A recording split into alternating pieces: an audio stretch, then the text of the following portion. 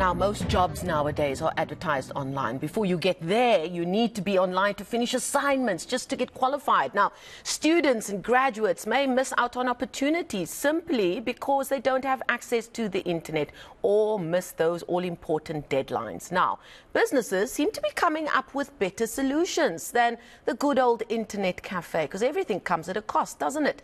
Let's find out more now from Nafisa Akabor from recharge.co.za, our regular tech guru that we speak to every 2 weeks or so when a very, very busy schedule allows. Nafisa, thank you so much for your time this morning. We'll talk a little bit more about your travels in a little while. But let's start our conversation this morning about innovation that both of us are very, very excited about, just because of the massive impact we know it will have. Tell us more about Tech Market's laptop library that they have launched, a first in South Africa. Yeah, so Tech Market is actually located at the Rosebank Mall. They are a tech store that allows you to buy new accessories, new laptops, new technology, but they also have an aspect where you can trade in your laptop for a new one. So what they've done with all these laptops that come in, they decided to start the laptop library and rent them out. So they're obviously targeting students and people who don't have access to laptops temporarily. If you had your stuff stolen, you can go and rent the laptop just like how you would a library book, but just for a nominal deposit of 500 Rand that's completely refundable. That really sounds like something that could have a massive impact. Why has Tech Market decided to do this? They just thought it's their way to contribute back to the community and support students because who are facing financial difficulties. We know that technology, the prices are going up, things are not cheap anymore, so it's just to bridge that gap. And really, in a South African society, you see something like that and you think, oh, are we going to get the laptops back? It's really great to see a business really put their faith out there, knowing that they're really doing a good thing. Yeah, I think it's mainly the laptops that have been traded in, so they are still usable. They've put the Microsoft Office suite on them. Some of them are Chromebooks, some of them are Windows. So it just depends what the student needs for the time, for the week. Now, on to more glamorous matters, or that's what we see it as. You see it as work. You've just returned from Seoul in Korea, where you got to get some first-hand experience with the new Samsung Z Flip 5. I don't even know if I'm saying that right, because internationally they probably said Z Flip 5, because it sounds sexier.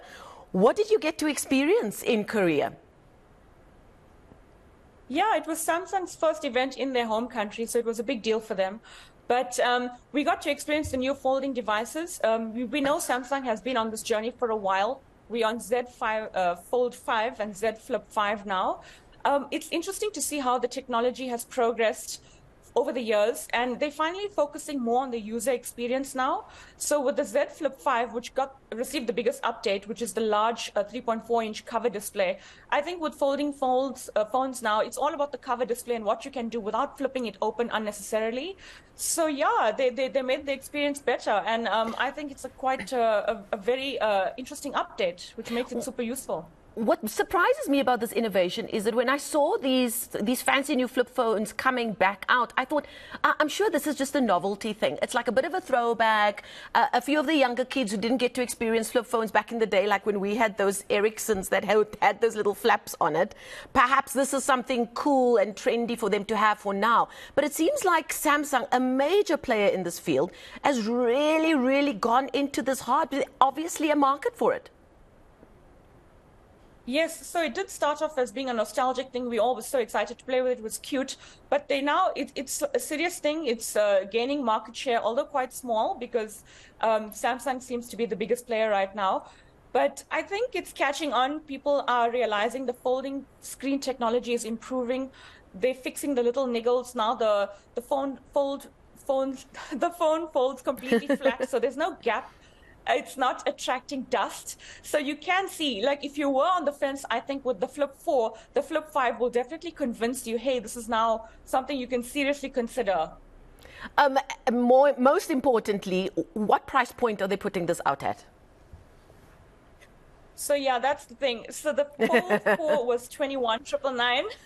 The Fold 5 with its larger 3.4-inch display makes it 29,999. So that's 30,000 Rand for the folding phone. It's quite a lot of money. But if that's your thing, and you'll find the money for it, I suppose. Otherwise, they wouldn't be making these things. And now onto this, and a far more practical expenditure, if you ask me, even though also still pricey. This robot vacuum, I'm not even going to try and say the name, but it has a self-emptying dock. Tell us about the robot vacuum and how it can change your life. So yes, I've been testing the Xiaomi Robot Vacuum X10 Plus. It's their most premium robot vacuum. I have played with previous ones in the past that were just very basic. So the self-emptying dock means that this robot does everything on its own. It doesn't need human intervention. It even empties the dust from the robot vacuum into the dock. So yes, I think it holds about 60 uses. So for almost 2 to 3 months, depending on how frequently you vacuum your house per week, you never have to come into contact with the dust. And that is so major because whether you have kids, pets, allergies, you don't really want the dust in your face, you know? So it's brilliant.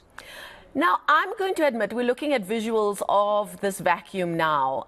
I only know this vacuum from those cute videos where people put their cats or their babies on these vacuums and they let them scoot around for a little bit.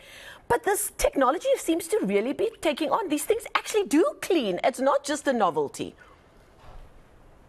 So no, it's not a novelty.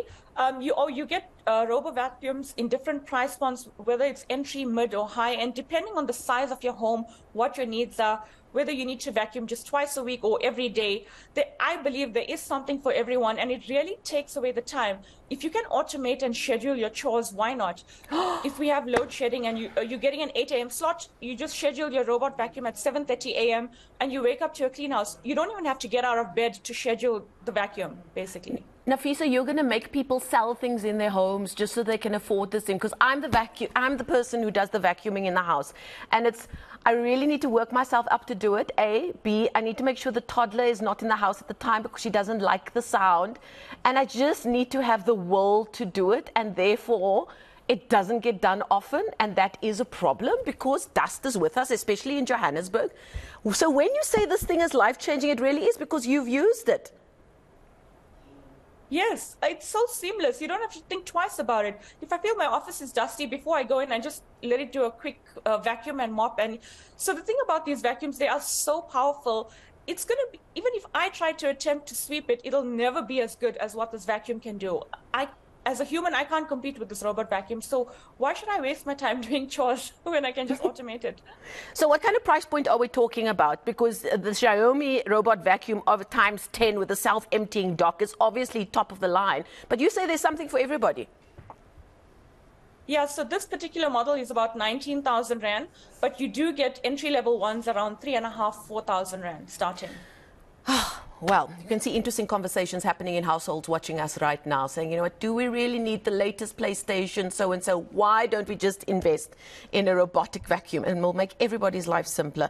Nafisa Akabor, it's always a pleasure chatting to you. We'll talk to you again, hopefully after you've been to another exotic destination for the latest innovative releases in the world. Thank you so much for your time. Nafisa Akabor is from recharged.co.za. Please go and check out our website and indeed sign up for a newsletter. You'll have some fascinating things to read about there every week.